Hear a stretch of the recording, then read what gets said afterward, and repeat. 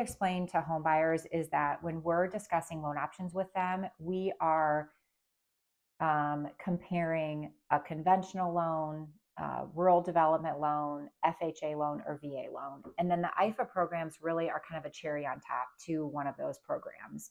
So it's not IFA, although IFA has a minimum credit score requirement of 640, that really goes back to the type of loan that they're doing. So we think that they actually have quite a bit of flexibility as far as that goes. Down payment, that's the biggest hurdle to home ownership. So that's why we're grateful for programs like Iowa Finance Authority that give the down payment assistance, but then also the programs that we pair with IFA, like a conventional with 3% down, understanding that people do not need that 20% down payment.